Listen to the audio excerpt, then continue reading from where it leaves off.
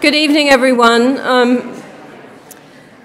First of all, I just wanted to say happy birthday to the Council House and happy birthday to the Nottingham Trent Creative Writing Programme. So two happy birthdays here before we start.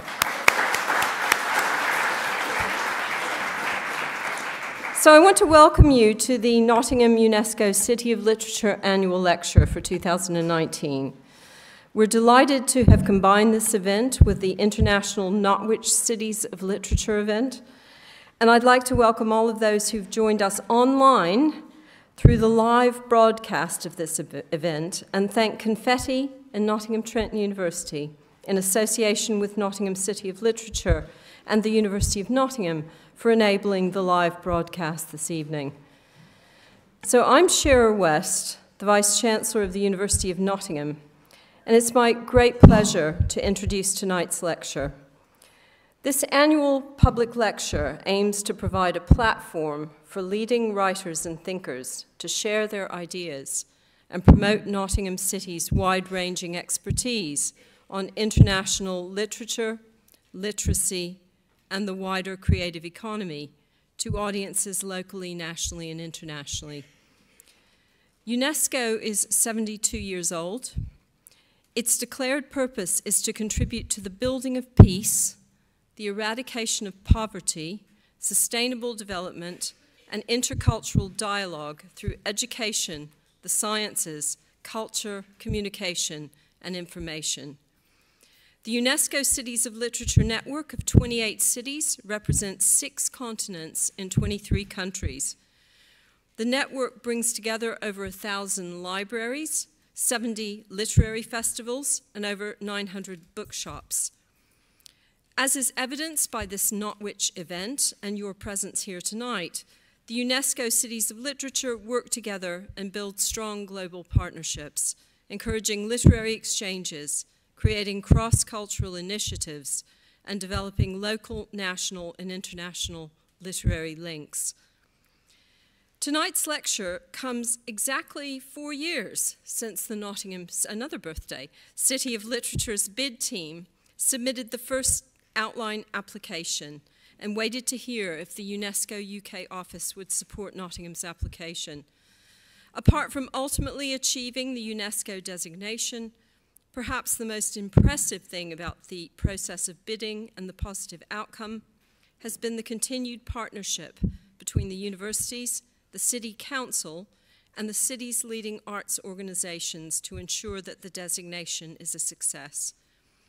This partnership is generous in spirit and allows each organization to flourish within the City of Literature framework, and to reach out to the city's residents, whatever their background, to offer new opportunities to engage with literature and creativity, enhancing lives and enabling individuals to actively participate in the creative economy. For the University of Nottingham, these relationships are an important part of our civic mission, but they're also an important part of our research culture and how we engage with wider society. The global nature of the Creative Cities Network is exciting to us, as it provides an opportunity for us to communicate and collaborate across the globe with cities and organizations with shared values of education, the sciences, and culture as a critical part of a healthy society. As a city that has global aspirations, it's fitting that we have a world-leading author to help us think about the connections between literature and aspects of UNESCO's mission. I'm absolutely delighted to welcome Robert Macfarlane back to Nottingham, a city that he knows well or knew well, having been to school here for many years and grown up just outside the city. But I was speaking to Robert earlier, and this is a visit back, a first visit back for some time. Robert is a British writer and fellow of Emmanuel College, Cambridge. He's best known for his books on landscape, nature, place, people, and language.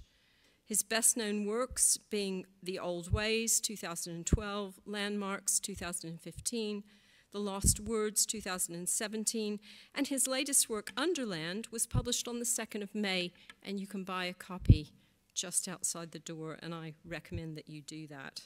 and Robert might even sign it for you. So, in 2017, he received the E.M. Forster Award for Literature from the American Academy of Arts and Science of Letters, in collaboration with the director Jen Pedom, the cinematographer Renan Ozturk, and the composer Richard Tognetti. Macfarlane worked on the film Mountain, which premiered with a live performance from the Australian Chamber Orchestra at the Sydney Opera House in June 2017. Mountain became the highest-grossing Australian documentary of all time and won 3 Australian Academy Awards. So before we hand over to Robert, I'd like to welcome Patrick Lim, a trustee of the Nottingham City of Literature, to introduce Nottinghamshire's Lost Words campaign. Patrick.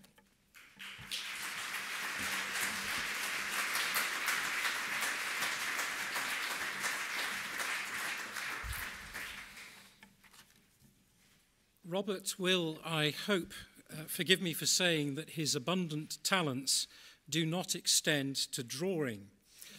For that, he needed Jackie Morris, a magician of brushstroke and painted line. And for her part, Jackie needed Robert to lie down in his word hoard to bring back a treasury of spells. Above all, though, we needed them and their all-too-timely collaboration, The Lost Words. Here is a rare edition without its title, The Lost Words, well, poignantly, strikingly lost. Robert's day job is dedicated to the teaching of young people from diverse backgrounds. He is, I believe, at heart, an educator. And what Robert and Jackie were educating us about is loss. That is the loss of the names of nature, including from the Oxford Junior Dictionary, a loss made all the more concerning because a dictionary is, of course, meant to be an instrument of education. By their book, they both identified that loss and chose to repudiate it. The Lost Words was, in essence, then, by Robert's celebration of the wild words of nature with Jackie's pictures, a call to action against a loss. Crucially, the loss is risked by no longer using the names of nature. In Rob's own words, unimprovable words, we find it hard to love what we cannot give a name to, and what we do not love, we will not save. We, as a UNESCO City of Literature, were proud to answer that call. Carol as volunteer, Matt as communications officer, myself as a trustee. Addressing literacy, a literacy of the natural world included, is at the heart of our City of Literature's mission. This book, then, born of collaboration, gave rise to a collaborative campaign. Some inspirationally had preceded our one, with Scotland leading the way. Others have followed since. And so we have for you, Robert, a short film made also for Jackie, she may be watching now by live stream, about how the Lost Words for Knots crowdfunder developed here in Nottingham. The music you will hear is The Blessing from the Lost Words spell songs. The kids you will see are from Heathfield Primary.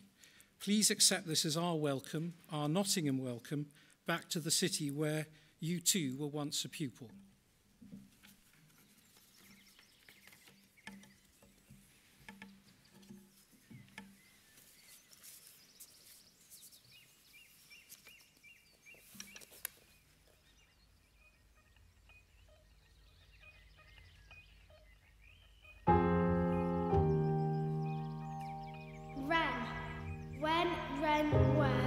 From stone to furs, the world around her slows.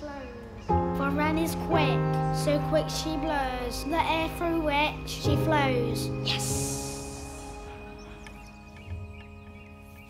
Enter the wild with care, my love, and speak the things you see. Kingfisher, Let your name stay, weather teller, rain bringer, and rainbow bird that sets the human night. Starling, ghostly swirling, surging whirling, molting murmuration of starling. I am weaving of the blue-black jacket and the boxer swagger, set the stream alight with glitter. May you enter now as otter, without falter into water. Otter. Ever dreamed of being an otter? That Look otter to in the sky with care, my love, and speak the things you see. Wood, under branch, below leaf, billows blue, so deep, sea deep, sea deep. And even as you journey on past dying stars, I am Irie, a real high flyer. Firebark and stone, I scale the tree and spire. You call me ground cover, I say sky fire. find the gleaming eye of starling, like the little aviator. Sing your heart to all dark matter. Heaven, hair haunts heaven, hair haunts heaven. Huge hinged heaven, grey winged weapon. Weasel. Weasel whirls through whirl like wildfire. Ember spins, smoke curls for weasel. Axe on lamb like sparks on tinder. Newt, newt, you are too cute. Emoted the cute to the too cute newt. Let new names take a root and thrive and grow. And even as you stumble through macher sands eroding, let the fern unfurl your grieving. Let a heron still your breathing. Let the silky swim you deeper. Oh, my little silver seeker. Even as the hour grows bleaker, be the singer and the speaker, and in city and in forest, let the larks become your chorus. And when every hope is gone, let the raven call you home. Welcome back to Nottingham, Robert!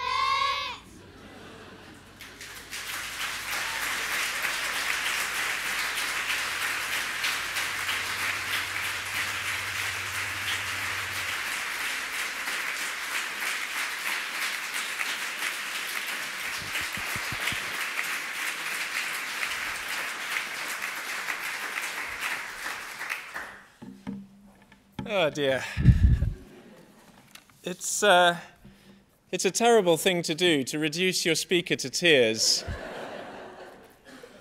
before he's even begun. I am not dry-eyed. That was for a writer to see one's words go into the world, to see Jackie's art go into the world, and find their ways into the minds and hearts and lives and stories of children is about as good as it gets. And being involved with the Lost Words, which has become something far bigger and wilder and stranger than the book or than us. It's become a community, a global community of people wanting to make change. It's the greatest privilege of my life. Nothing like it will ever happen again. And I thank here today everyone who's been involved with that in Nottingham, all of the librarians and the teachers, and of course the volunteers and the visionaries. So much generosity has made that happen. So I thank you all so much.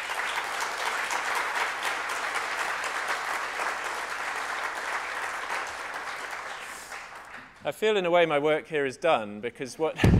Sorry, the mic's popping a bit. If there's any way of calming the pops, that would be wonderful. But if not, I'll try not to use any P's in a highly experimental speech. All right, let me begin properly. Good evening to you all. Thank you so much for being here. Some of you, many of you, have come a very great distance. There are representatives from, I think, more than 25 cities here tonight. I'm very glad to be with you. I hope we have a chance to speak together, and if we don't, that what I have to say begins conversations that will carry on over the coming days.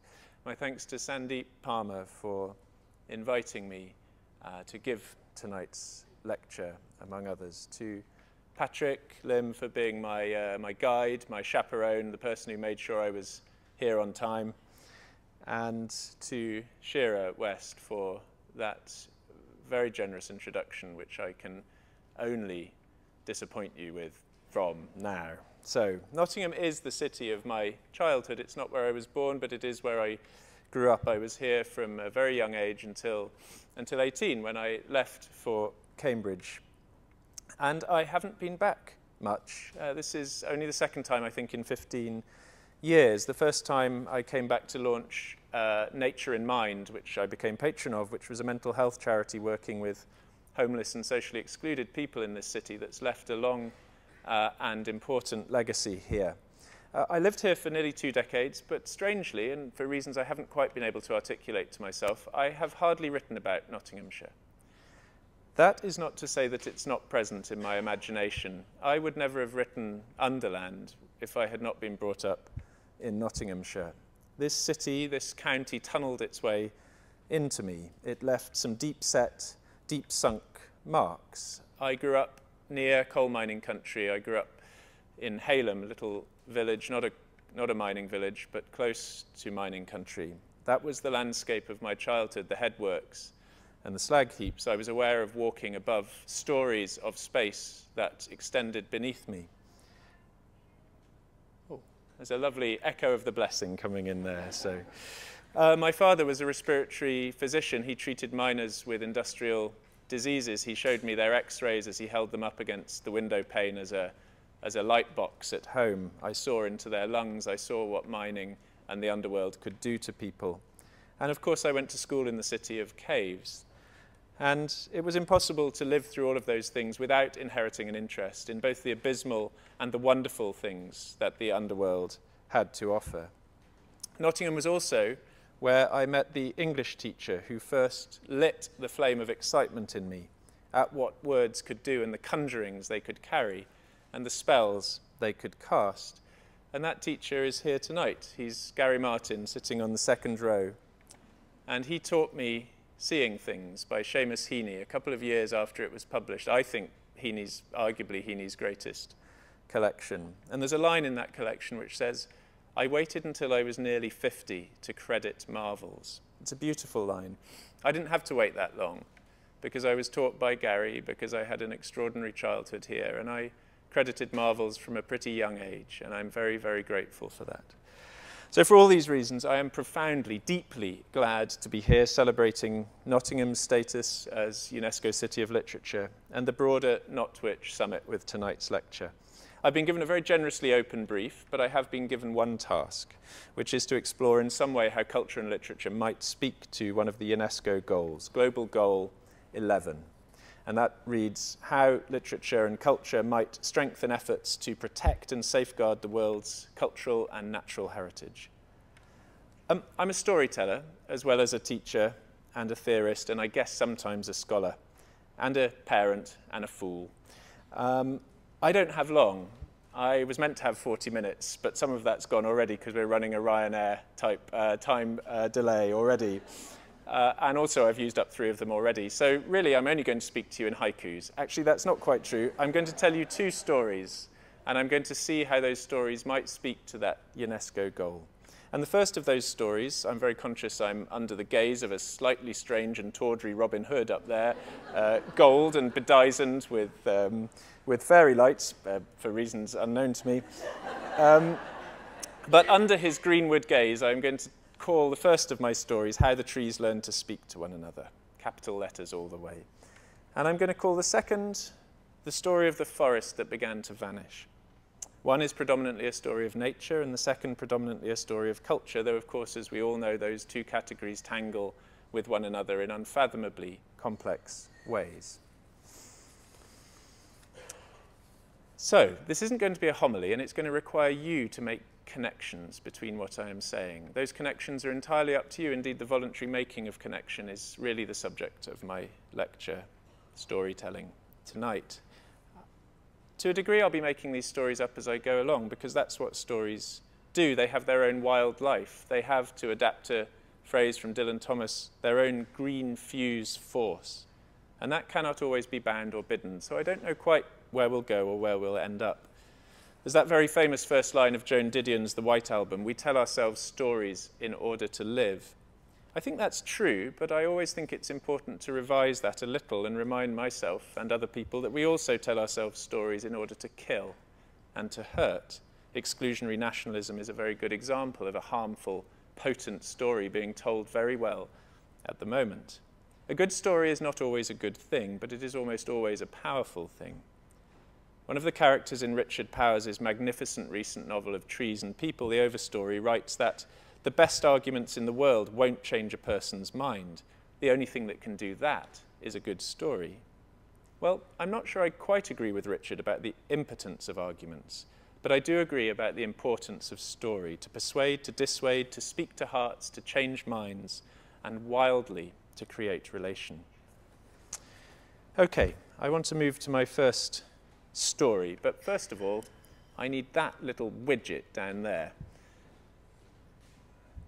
Thank you.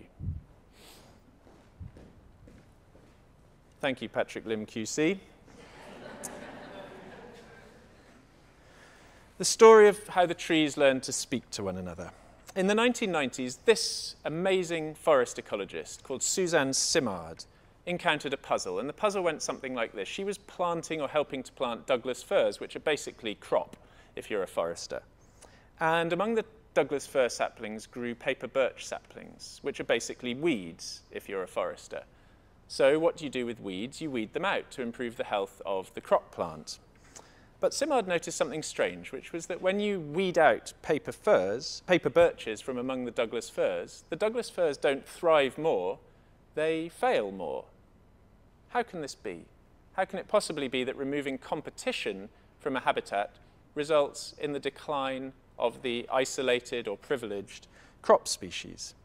Well, she wondered if there was a connection of a kind between these saplings. But what was its basis? Where did it exist, and what did it make possible? So she began to inquire with her team. They used tools to peel back the forest floor. Some of those tools were genetic, some of them were microbiological, and others were just digging. And what she found was that there was a remarkable community existing between individual trees.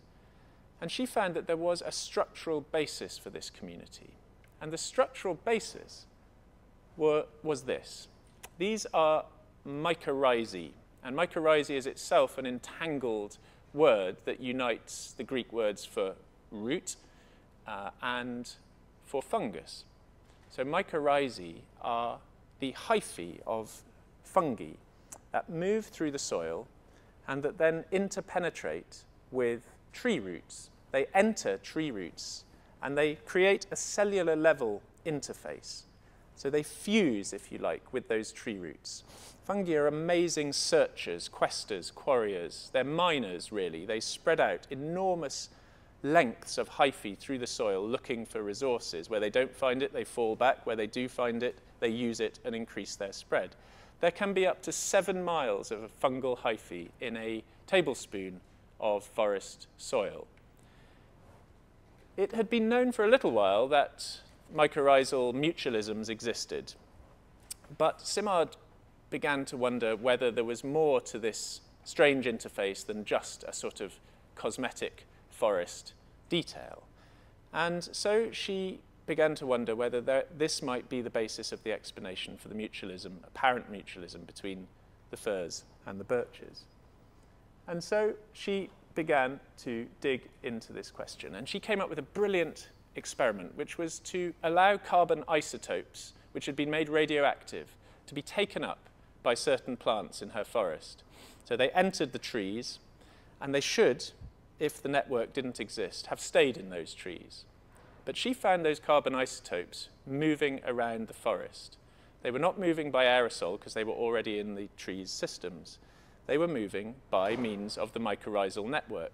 They were coming down the tree's circulatory system, going to the root tips, and then at a cellular level passing into the fungal network. And from there, they were being transported underground around the forest, and they were moving to other trees. And this was the revelation. The revelation was that here was the material basis for a system of communication, of resource reallocation, and of something that we might want to call sharing between trees. It was a beautiful experiment, and it revealed a beautiful thing. She writes, "The fungi and the trees had forged their duality into a oneness, thereby making a forest." And she published this research in 1997 in a groundbreaking paper in the journal Nature, where it gained its now famous and I think brilliant nickname of the Wood Wide Web. What Simard and her team had discovered was actually an incredibly ancient mutualism. We know that trees and fungi have been sharing with one another for at least 400 million years. We know this because in the equivalent of a stone photograph, which I guess we might call a lithograph, there is a fossil from 400 million years ago which has recorded the interpenetration of root and fungus beautifully and given us that fact from that great age, has shown it to us across deep time. I should also point out that traditional ecological knowledge, by which I mean forest-dwelling indigenous communities, had known about tree mutualisms forever. It's self-evident to them. Their stories carry this truth. Their metaphors, their grammars of animacy respect and recognize the fact that trees talk to one another. They have a social network. So I'm always wary of calling Western science a force for discovery, because quite often it's revealing what has been widely known all along, just not converted into the language and the structures of Western science.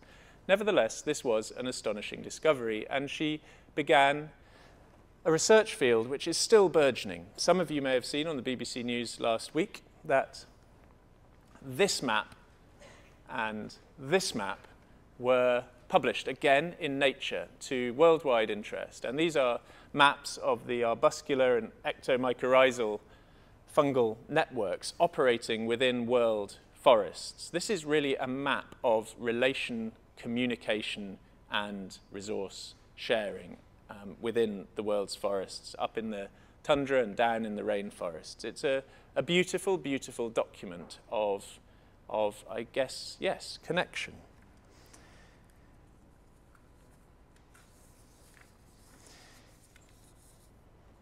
There's a wonderful phrase for fungi that I came across. China Mieville, the writer, told me. He calls it the kingdom of the grey. He says fungi are so alien, so utterly other, we cannot even begin to make sense of them. And of course, we can't. We have no knowledge of what this network is really doing. We have all sorts of readings of it. What interests me is the sense that we have made of it. And since the discovery of the network, it has become a very powerful metaphor for good relations, for the ways in which independent entities might share resources with one another to the betterment of the community, to a wider and more connected and networked good. Of course, that's just a form of anthropomorphism, and there are other ways of reading the network which find it to be far more competitive and individualist. But for the time being, I am drawn, and I want us to be drawn tonight, to this story of tangled mutualism. I love this photograph. It's actually taken up near Inverness. It's in a plantation, but that's where Simard began her research, so that seems appropriate. But I wanted to put it in front of you so that next time you are in a park or in a forest or in your back garden, think of what trembles under your feet, this skein of relations that is allowing connection and communication between the plants and the trees. There's a lovely phrase by the anthropologist and sort of mycologist Anna Tsing. She says, next time you walk through a forest, the essay is beautifully called How to Love a Mushroom. Next time you walk through a forest, look down. A city lies under your feet. Well, from that city below the ground, that subterranean urban space of connections, I turn to my second story, the forest that began to vanish. And that story takes place in a city above the ground. It takes place in this city, the city of Sheffield. And I want to see if I or you can begin to connect some webs, to send some hyphae shooting out and conjoining and tangling with the roots of this second story of mine. We might think of the first story as being about the Wood Wide Web, and this second story, indeed this whole gathering, as being about the Word Wide Web. This story begins once upon a time, not so very long ago, in Sheffield, a city of trees. It sits partly within the Peak District. It has, or had, around 36,000 trees in the city proper. Some of them are everyday plane trees. Some of them are standard trees, beautiful trees. It has a Huntingdon elm. We don't have many elms left in this country because Dutch elm disease arrived here in 1976. To see a mature elm is still, to me, an astonishment, a glorious encounter. And this Huntingdon elm has a colony of rare hair-streaked butterflies in it, for good measure. There are wonderful oak trees. There are the Rivendell limes. There are World War I trees that were planted as memorials to those lost in the war.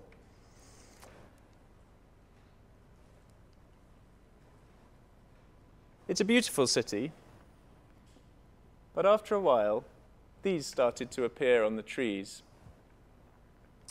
Yellow tapes and other kinds of marks. They appeared because in a multi-billion-pound contract signed in 2012, Sheffield's Labour Council had agreed with the multinational construction giant AMI for up to 17,500 street trees to be cut as part of a vast highways improvement scheme that was being undertaken in the city. And so slowly the forest of Sheffield began to vanish. It vanished tree by tree at first, and no one really noticed, because if a workforce turns up on your street and takes a tree away, you probably think the tree was sick, and some of the trees were sick. Or you think it's obstructing the pavement in a way that makes it impossible for people with mobility issues to pass by.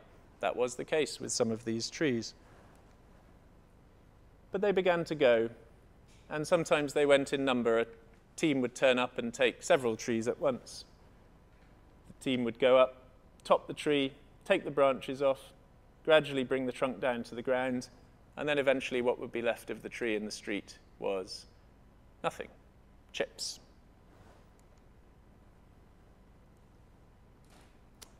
Here's one of the trunks coming down.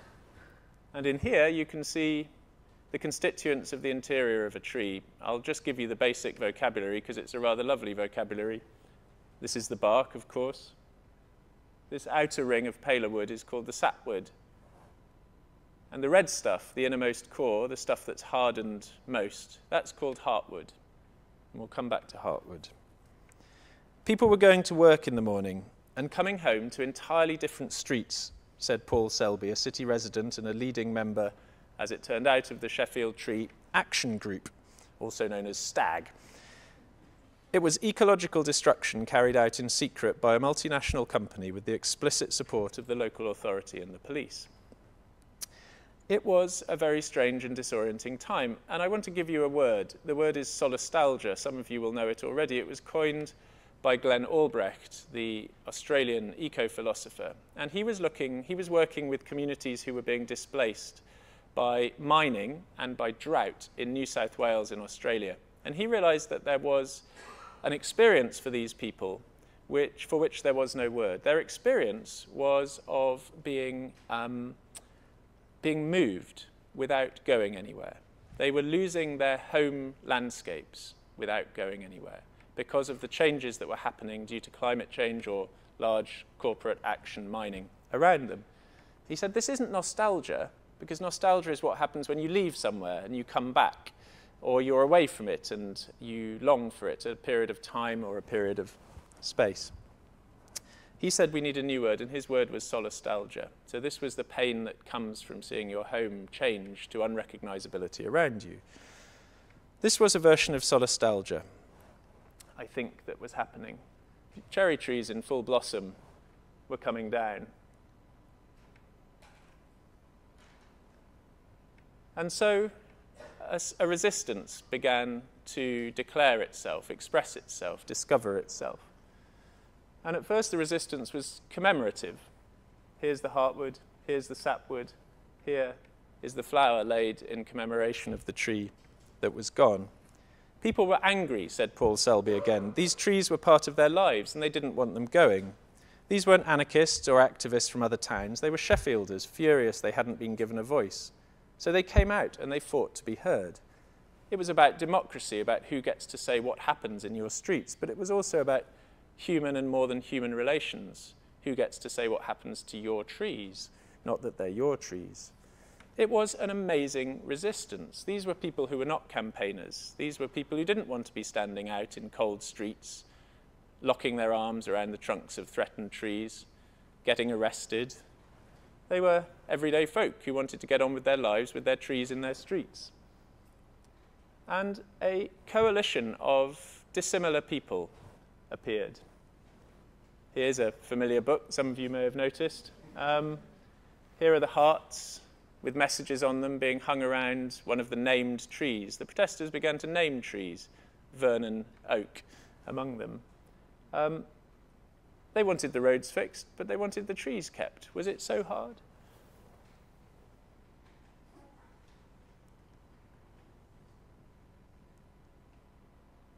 It was a creative protest. Songs were sung. Cake sales were held. Vigils from uniformed young men who had never fought in the First World War were held under the threatened trees that were going to be cut, that were the memorial trees from the First World War. WhatsApp and Facebook groups were created, the World Wide Web working for the good here, whereby any protester could alert the community resistance group to the arrival of a felling team at any tree, and they could get people to that tree fast. There were people from many kinds of backgrounds, many kinds of ability, and many kinds of age. People started taking the bus to work, leaving their cars, blocking access to endangered trees or streets. But then the fight became pretty grim. Special police units were brought in to break up the pickets. Arrests were made and legal fees mounted up for the people defending themselves. There were pre-dawn raids. A 73-year-old great-grandfather was detained for intimidation. Charges later dropped. He described himself as the least intimidating person I've ever met. A 53-year-old was charged, charges dropped, for tootling a vuvuzela in the general direction of a policeman. There was an attempt to portray this as a middle-class protest. It wasn't. It really cut across all sorts of lines, and one of the things that gave the lie to that was the amazing support given by a man some of you may know, Magic Majid, who was the legendary Lord Mayor of Sheffield, who arrived as a refugee from Somalia into the city in 1994 and was brought up in Burngreave, one of Sheffield's most economically deprived areas during the early 2000s, and who, among other things, ran the Sheffield Half Marathon dressed as a tree. They began to draw in other people to their protest. They managed to get Bianca Jagger on side, Jeremy Corbyn, sort of, and Jarvis Cocker. I think if I had a fight going on, I'd probably want Jarvis on my side. But by this time, 5,500 trees had been felled. They also drew me in. Many conflicts come my way. They come all our ways. They come my way more now I'm on social media quite so much. Most of them I can't help with. But this one just seemed to me so obviously, emblematically, metonymically, profoundly wrong. For a lot of my writing life, I've been paying attention to the ways in which small communities resist greater forces. I've written about the Norwegian resistance to big oil drilling in pristine waters in Underland. I've written about the islanders of Lewis and the Outer Hebrides and their resistance to forms of large-scale development of their moorland. A lot of these represent disputes where power seeks to represent as worthless that which is held to be subtle and valuable by local communities. Sometimes power is right. Not often, in my experience. I also love trees. I just love them. I love street trees. I love all the things they do for us. I love what we chillily call their ecosystem service provision. They give us shade, they clean our air, they help keep our streets cool. They also store carbon. They're the best tool we've got for that, really. They also store memories, and they also lift hearts. I think of a tree, each tree, not sentimentally, as a small civilization. It supports many kinds of life. They're conjoined by their hyphae to other plants and other trees, and together these thousands of small civilizations in a city make what we call a city, along with all the other forms of connection that go into a healthy conurbation. So to strip them out as so much street furniture just seemed to me wrong in many ways. I was also heartened as well as appalled by what I saw in Sheffield, because it seemed to me that the campaign was doing extraordinary things. This attack on the trees was actually creating communities. It was sending hyphae shooting out and entering the roots of other lives, other people. It was allowing them to share knowledge, resource, stories, passions. It was actually activating and animating the city in extraordinary ways, even as it was at terrible cost. I wanted to know what I could do. Writers are useless. I mean, they're really just good for nothings. That's how I felt. I wasn't on the front line. I wasn't risking anything. I can not do much apart from put words end to end and turn them into sentences, and then put sentences end to end and turn those into paragraphs. Anyway, it's boring already. So I wrote. Of course I wrote, because that's what writers do. I wrote a poem that I imagined as a charm against harm, and it was called Heartwood. And it partly came about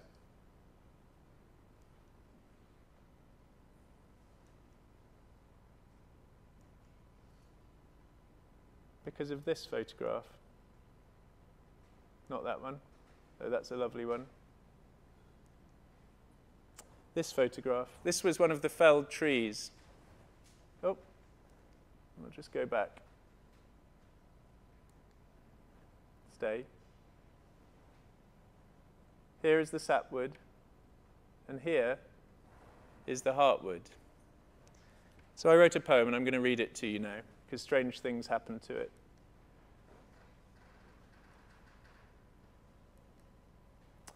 Heartwood. Would you hew me to the heartwood cutter? Would you leave me open-hearted? Put an ear to my bark cutter, hear my saps mutter, mark my heartwood's beat, my leaves flutter. I'm going to have to walk to read this. I'll bring this with me. Am I still on with this? Are you able to follow me with this? Brilliant. Okay.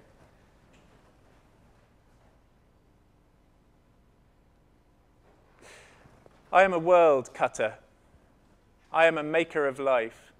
Damn it, I can't read it. That's really bad. I'm so sorry. My eyes are poor and the pixelation is bad and I don't know it off by heart. But it's okay because you're going to hear it in an Oh, I can read it off there. That's a good idea. Let's see if that'll work. Yes, brilliant. I'm going to start at the beginning. Would you hew me to the heartwood cutter? Would you leave me open-hearted? Put an ear to my bark cutter, hear my saps mutter, mark my heartwood's beat, my leaves flutter. Would you turn me to timber cutter? Leave me nothing but a heap of logs, a pile of brash. I am a world cutter, I am a maker of life, drinker of rain, breaker of rocks, caster of shade, eater of sun. I am timekeeper, breath giver, deep thinker, cutter. I am a city of butterflies, a country of creatures. But my world takes years to grow, cutter, and seconds to crash. Your saw can fell me, your axe can bring me low. Do you hear these words I utter? I ask this of you. Have you heartwood, cutter? Have those who sent you?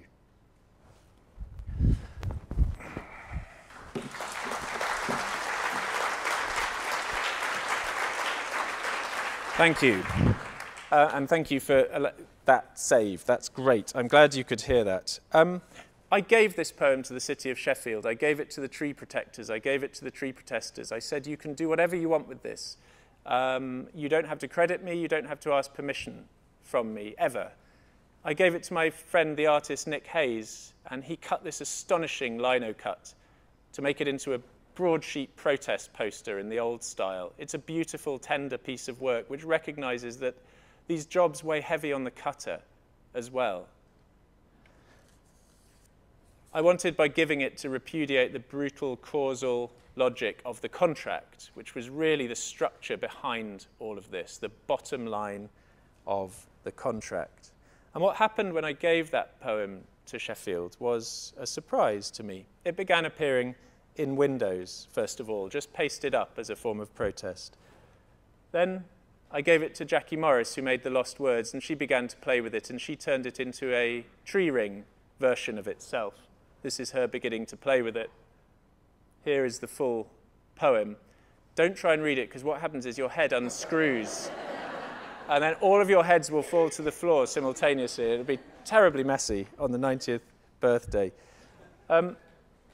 This was turned into a talisman, a charm, that was printed on plywood from renewable sources and was hung around people's necks. Here's mine, visiting the Huntingdon Elm. It was also, of course, hung around trees. It became a protective charm. It was then worn by all the protesters who were the public face of the negotiations. When they brought the council to the negotiating table, they went in with the heartwood talisman around their necks. Here it is on the Huntingdon Lime. That's what elm, I beg your pardon. That's what the elm looks like. That beautiful, unmistakable elm green. It was also set and sung. It was set and sung to music by Corinne Polwart, the great folk singer. It was also set and sung by a community choir in Sheffield. A charm against harm. And this is the first page of the notation, because they devised something rather wonderful with the notation. Now, you may notice these signs here. You don't see those normally on musical notation. And what each of those represents is the beat of the singer's hands against the singer's hearts. So they kept time as they sang this song under the trees by beating their own hearts. And that sounds painful. It wasn't. It was beautiful. It was a timekeeping, and it was a wonderful thing. We sold prints. We've raised more than £8,000 now for the Legal Fighting Fund, people buying prints of the Heartwood spell. And then in November, something odd happened. 5-foot versions of the poem began to appear in, shall we say, illegal places. Bus stations one night, bus shelters suddenly found that they were filled with copies of the Heartwood poem. It's called subvertising. I have absolutely no idea who did it. Couldn't possibly tell you. It was nothing at all to do with me. And they drew new audiences to the poem and to what was going on in the city. I want to say there is no heroism here on my part. The heroism was on the part of the protectors and the protesters. I gave this work. It entered the creative life of this protest, and it became part of it. It did lend some energy. It lent some hope, and hope is the fuel in the tank of change, the sap in the phloem, maybe I'd be better off saying, of a long, attritive campaign like this. And a new vigour spread through the campaigners. They got support from Gove, support from Corbyn. None of it made much difference. But then the felling stopped. The pressure had got too much. The felling was halted. And eventually the council was brought to the negotiating table. And meanwhile, the World Wide Web helped to set the World Wide Web in motion. And Heartwood was being translated into other languages, Indian languages, Gujarati, Urdu. It was being used in tree protests in Delhi and other places. And the ripples or the branches of the Sheffield protest were finding their echoes, their reach in other tree protests who were reaching out by social media and making contact. And I thought, because it's such a beautiful speaking and setting of the poem, that you might like to hear the Telugu translation of Heartwood, which was made recently as part of a campaign. You can find the petition on my Twitter feed if you want to find out more about it and sign it, to resist the felling of 1,000 banyan trees near Hyderabad. And it was translated by the resistance group there. And the translator is Nagamani Prathapa. Here's one of the felled trees on that highway. And here is her setting of the poem. And I'm going to play you her reading it now. And it's the most incredible, tympanic, percussive, beautiful speaking of the spell. పచ్చని గుండె నరికి నరికి కొట్టి కొట్టి నిలువెత్తున కూలుస్తవా చెట్టులు నరికే ఓరన్న నరికి నరికి కొట్టి కొట్టి నిలువెత్తున కూలుస్తవా చెట్టులు నరికే ఓరన్న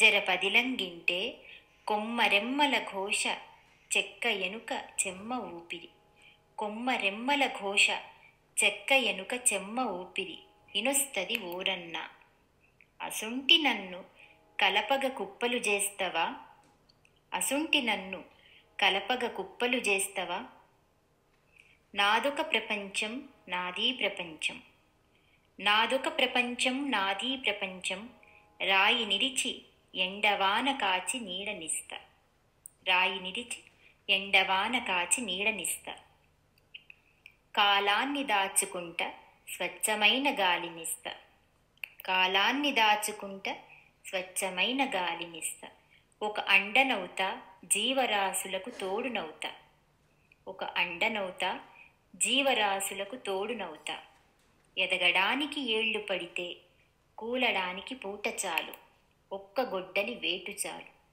ఎదగడానికి ఏళ్ళు పడితే కూలడానికి పూట చాలు ఒక్క గొడ్డలి వేటు చాలు జరపదిలంగిను నీ గుండెతో నా గుండె చప్పుడు ఓరన్నా జరపదిలంగిను నీ గుండెతో నా గుండె చప్పుడు ఓరన్నా.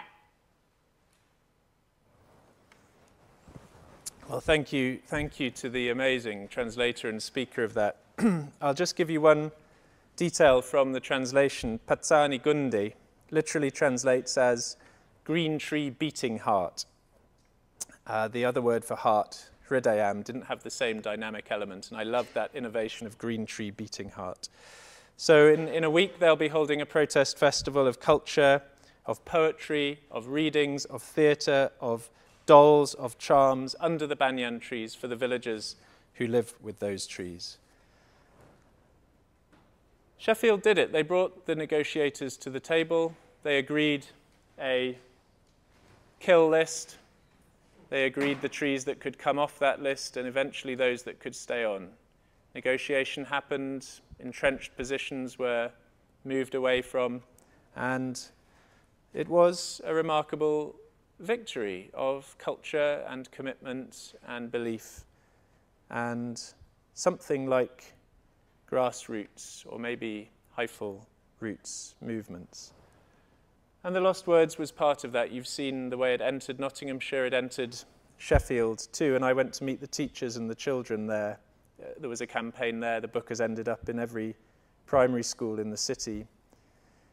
The children, coming from many, many language backgrounds, were working to translate some of these words into their own languages, their community languages, Arabic, Russian, Bengali, Kurdish. Parents wrote down acorn spells for their children in Arabic. And it came to seem to me that the trees had grown the city, and that was a reversal of the usual ways we think about trees. We think about them as crops. We grow them, but actually I think they grow us. And this June in the City Museum in Sheffield, there'll be a huge exhibition of all the children's work in response to the Lost Words and to the trees of Sheffield. I'm going to detain you for 5 minutes longer and then stop. I think it's important I keep going because if I ended my stories there, they would seem too pat to me. They would seem like stories which told of culture's great possible work. I do believe that, but I think that representing that as the only story is too easy now more than ever. We are right now in trouble, deep Anthropocene trouble.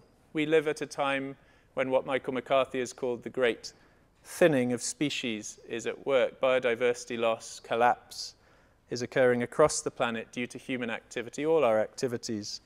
It expresses itself at local levels, in communities, in languages, in hearts, in well-being, in mental health, and of course it expresses itself at vast planetary inequalities brought about by what Rob Nixon calls the slow violence of climate change. What can culture do in the face of such emergent and systemic difficulties? It's tempting to despair. I know people who are, I think, hipsterishly post-hope. They call me not a hophead, but a hopehead. They say I'm high on hopiates. They do have good lines and quite good puns, and I haven't yet been able to come up with one to come back at them, but I also think they're wrong. I think it is important to fight shy of big overclaims for culture's power. Culture often does nothing. It becomes a kind of auto backslap, a self-flattery carried out by people who work in the culture industry, like all of us. But I also think that we need hope in the dark. We need it more now than ever in this age of crisis. The post-hope argument doesn't convince me. What makes me despair is resignation. It's self-indulgent. Barry Lopez puts it strongly and clearly in a recent public event. Your ethical responsibility is to others, not to yourself. Hope is not a requirement, but faith is indispensable. Make common cause with others. And that nails it for me. However grim the global picture, there are always battles large and small to be fought and won for the good. There's discourse to be changed. There's power to be resisted. There's inequalities between humans and humans and humans and more than humans to be balanced out at very local as well as at very planetary levels. I was delighted to see that Nottingham has set out a clear plan to become the UK's first carbon neutral city by 2028. I was delighted to see that both Nottingham University and Nottingham Trent have, as I believe, moved officially to divest from fossil fuels, as have Edinburgh, Stamford, New York City, all of Norway, but not Cambridge University, my university, one of the oldest universities, which should be showing leadership in this respect, but which has only now, after being dragged back to the table, agreed even to look at a costed plan for divestment. Culture has a part to play in all of this. David Attenborough, Blue Planet 2, we've seen how a remarkable document put together by a conspiracy of culture, literature, science can affect legislation across the globe, as Blue Planet 2 has done. We've always been good at imagining the end of the world, but what's harder to picture, says Rebecca Solnit, are the strange sidelong paths of change in a world without end. These non-linear scenarios of change, these wood wide webs, these word wide webs, these world wide webs, these are the ones we need right now. And for that we need many kinds of storytelling. So I hope today I have thought a little about how stories, languages, names can affect the way we think about our more than human world, this green fused force of which we're part. How these things can be crushed to insignificance by big power, but also how they can sidestep it, grow underneath it, and in this way bring about kinds of ethical, educational, or societal change that might, moving quietly like hyphae, through grace and gift and generosity, far exceed their intended scope and force, and help us to imagine how we might start to exit the Anthropocene and enter the Symbiocene. Thank you very much.